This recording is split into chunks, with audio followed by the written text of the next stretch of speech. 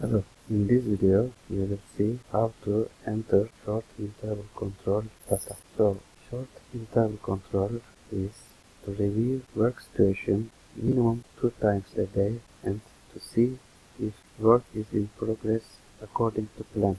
The purpose of short interval control is to detect problems in time before they become a bigger problem, and then to take actions. Each execution superintendent or supervisor should fill this form. As you see here in this form, for each work order, we have estimated time, estimated hours, and then when supervisor visits the sites, they should fill this information. For each work order, they should fill actual manpower, actual hours, and then they should check the progress according to these control criteria. So, to enter short interval control data, let's click this button. Here you will see we have 5 tabs. First, we should enter short interval control details. First, we should select who performed short interval control. Of course, we fill this information according to the short interval control form we received from the supervisor. And then we select short interval control day, for example Monday, and then each time we select day here, this work order number, this work order drop down list is updated according to the day selection. So now we select Monday and then we see the work orders for Monday. So if we select Tuesday, we will see the work orders for Tuesday. And when you select a work order from drop down list and then type actual man and actual hour information, and if you try to click next button before filling this information, you will get message, please fill all required fields to continue next page. So you should fill actual man and actual hour information here. And when we type actual man and actual hour information, efficiency will be calculated automatically.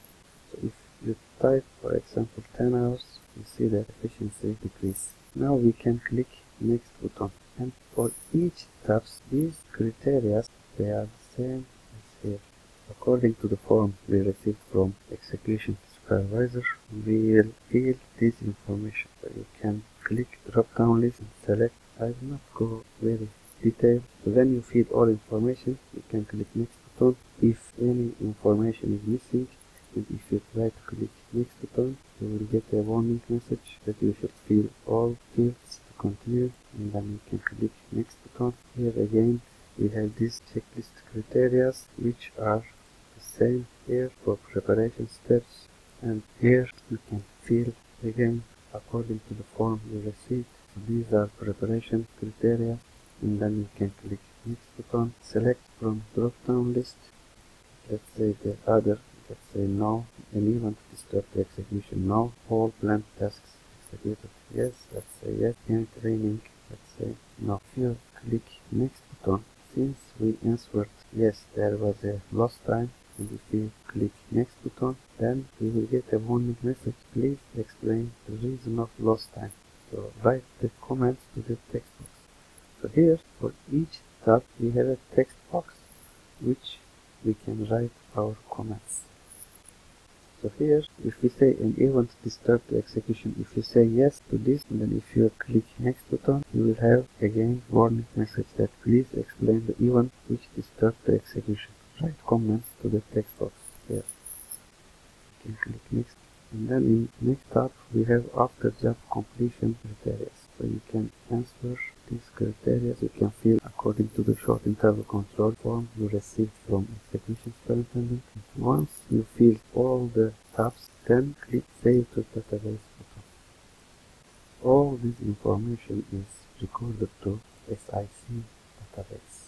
And if you scroll right, you will see that we can modify drop down for checklist results. We can modify this, and here you can write the name of the supervisors who should perform SIC control, and this information you will see here. So this is how you enter short interval control data. Thank you for watching.